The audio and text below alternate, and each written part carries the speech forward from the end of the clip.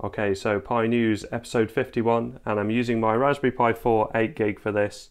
64-bit Raspberry Pi OS with the Twister OS theme, and I'm using the Windows 10 theme for this. So first up, we had a story from Phoronix, further investigating the Raspberry Pi 32-bit versus 64-bit. So from, I think it was last Pi News, there was a story, loads of speed tests and loads of information on 64-bit versus 32-bit.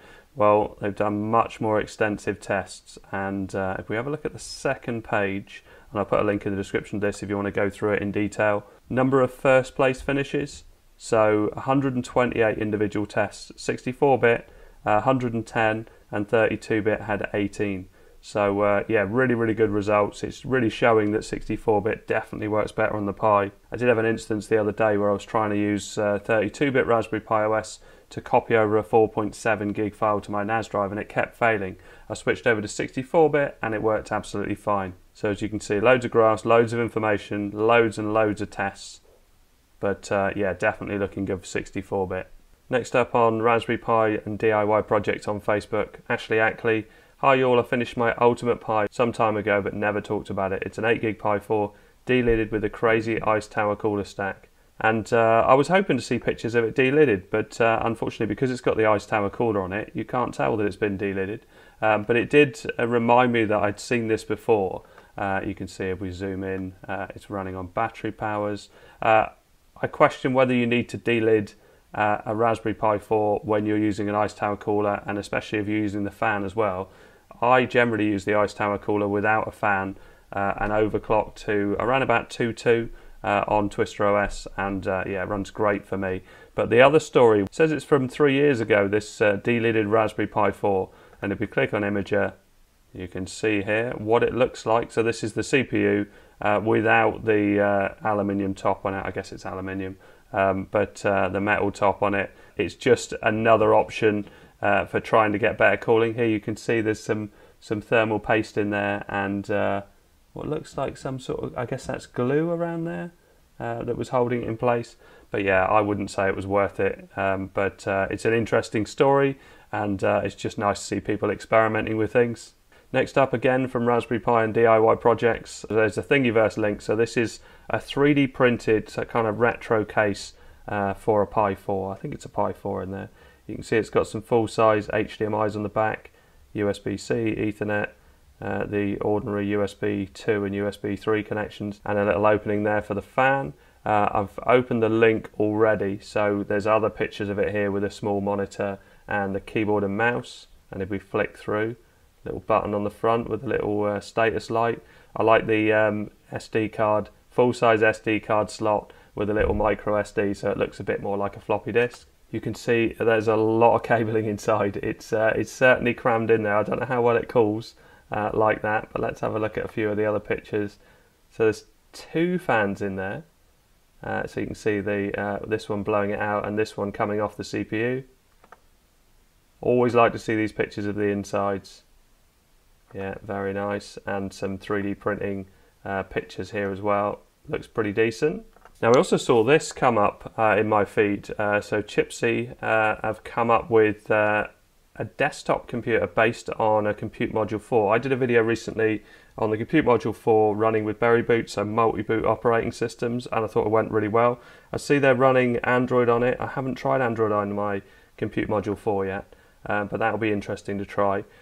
So it's a fully finished desktop computer. So if you have a look at the back of it, it doesn't. No, that one doesn't really show the connectivity on it. This one at the base of the monitor does. So a couple of USB 3s, USB-C, full-size HDMI. So I suppose you can do that with dual monitors. GPIO pins. It's nice to see that they're all there. And so you'd use like a breakout cable like this one if you wanted to use the GPIO pins, but I just thought it looked pretty cool. And I have covered in Pi News 27, they do a tablet based on the Compute Module 4, but it's not in that section. But if you have a look at Pi News 27, if you want to know any more about that. And you can also have a pre-installed operating system look. So you can choose what you have. So Android 11 and Compute Module 4, you can pick your different options, whether you want 2 gig, 4 gig, whether you want it to have any MMC drive. And this one, not necessarily Pi related, but it was on Hackaday, and tiny Ethernet cable arms race spawns from Reddit discussion. And you can see here there is well, about 2¼ inches a Ethernet cable, which is in itself pretty short, but then clearly the winner is this, which is just 2 plugs together. And that is, yeah, that must have taken some doing. I don't know even how you would begin to make that, but that's pretty impressive. I'll put a link in there if you want to read more about the story. Next up is a very interesting blog by Jeff Geerling, but before I talk about that, I want to say thanks to Jeff Geerling for mentioning me to the Raspberry Pi Foundation and suggesting I was part of the Alpha program, and I've now signed up to be part of the Alpha program. So what that means is that I should get some new products and new software to test early. Obviously I can't talk about it in Pi News, I haven't got anything yet, but when I do get things I have to keep it secret, but obviously as soon as I'm allowed to reveal things I will. But thanks very much, Jeff, for that. I can't wait to see these new products start coming through. So gaming at 1080 and 120 Hz on Raspberry Pi 4. So it had a nice 144 Hz monitor, and the good thing about this is it goes through loads of different settings.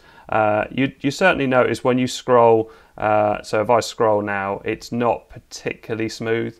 I mean, my monitor is only a 60 Hz monitor anyway, but he actually upped it to 120 Hz and also did some gaming tests as well. And there's loads of information. I won't go through all of it, but yeah, very interesting. Also shows you at the bottom, if you're interested in installing Quake 3, there's instructions on how to install Quake 3, which runs really well on the Pi. I did actually try out Half-Life, which was on PiKiss, and got that beyond 100 FPS, but then my monitor's not beyond 100 FPS. The game ran incredibly well. Next up from Raspberry Pi News, we're really pleased to announce the very first preview of the Pi Camera 2 Python library, the replacement for the Pi Camera library, deprecated during the release of Bullseye back in November.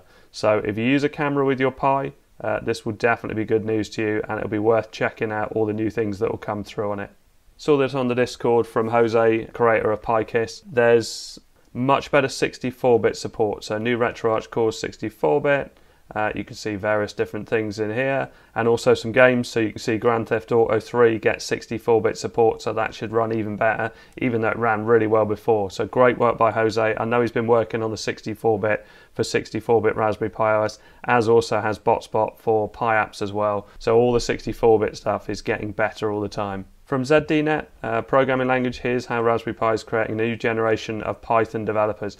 I wanted to try that Pi game. I need to have a look at it and have a little play around with it. I don't do any programming, but yeah, really interesting story here. And also, if it takes you to a link, if you've got kids, or even if you just want to get into programming, it's worth having a look. These articles are really well done, and takes you through all the basics. And nice to see more young people getting into programming. Next up, a really cool creation on Reddit. Made my son his first computer, Pi 4B, running the main system on Endless OS with 2 Pi 02s for the smaller screens. And if we have a look at the pictures, the finish on this is really nice. It just looks really cool. And I thought of it as being very James Bond, and also other people had said the same. So you can see this keypad here, another display, couple of speakers. And there's loads more information in the story. I won't go through it, but it's yeah, definitely worth a read. Yeah, really nice to see something so different and so well finished as well. It's a really nice project, that one. And thanks to Keith Taylor for emailing this story to me. Gnome dynamic triple buffering can 2 times the desktop performance for Intel graphics and Raspberry Pi. Gnome's dynamic triple buffering is to dynamically enable when the previous frame is running behind schedule. Ultimately, this extra work will cause GPU clock speeds to rise and in turn help with performance to ensure the desktop can render at the full frame rate.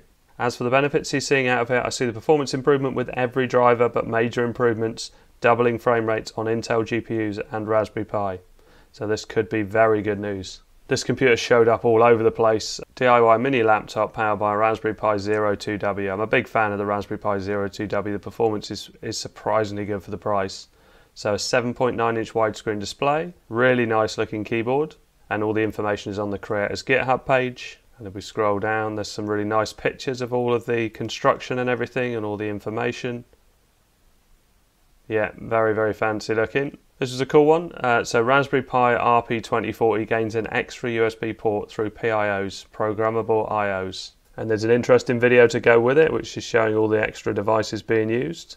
So I'll leave a link to this in the description if you want to try this yourself. This is a cool video. So PlottyBot basically creates handwriting. So Ben Ekren created the incredible PlottyBot to get out of handwriting tons of Christmas cards. This pen plotter can do much more than scribe season's greetings. So PlottyBot is controlled via a simple web interface and can be calibrated automatically or manually. It can work on complex hour-long plots without missing a step, as well as smaller projects. The design features a rotatable pen holder so you can use it with various tools. And if we scroll down, there's loads of pictures and loads of information, and it says in here this project also comes with the best step-by-step walkthrough we've ever seen. Ben uploaded tons of photos and videos showing how each 3D printed piece fits together and where to solder every single line. So yeah, super impressive. Another Phoronix story, Raspberry Pi's Vulkan driver likely to see better performance this year. So we've already had the better performance earlier on. So if we scroll down, so future plans, continue adding extensions and features, maybe start experimenting with FP16, resume performance work, improve kernel interface, and maybe start work on Vulkan 1.2. So should mean better performance on games and emulation in the future on the Raspberry Pi. And last up, the courier has just dropped this off from Dixon Industries, and it's a Raspberry Pi 4 case. So if I scan the QR code, and let's go straight to that, open in Safari, you can see we've got various instructions on how to install it. It's a passive case. I really like passive cases. It's got a very nice big heatsink on it, and I'll be putting this together in a separate video. But yeah, looks very straightforward to put together. Anyway, I hope all this helps. Thanks very much for watching. Please like and subscribe.